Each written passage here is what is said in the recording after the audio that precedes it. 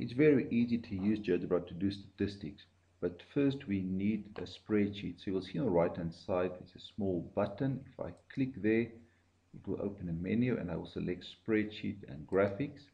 You can type in any data. For example, mine is a class test out of 60 or 15 students.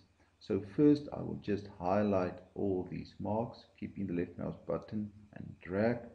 Now select one variable analysis and just confirm analyze, and GeoGebra will give you the graph.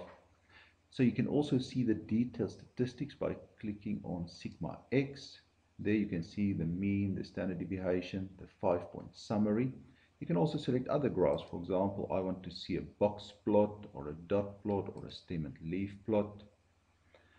Let's just do a little bit more advanced features. I want to change the values of these endpoints. So firstly, just click on the small arrow there and ask him, I want to set these classes manually. You can set the width to 5 or to 10, enter, and there's our graph.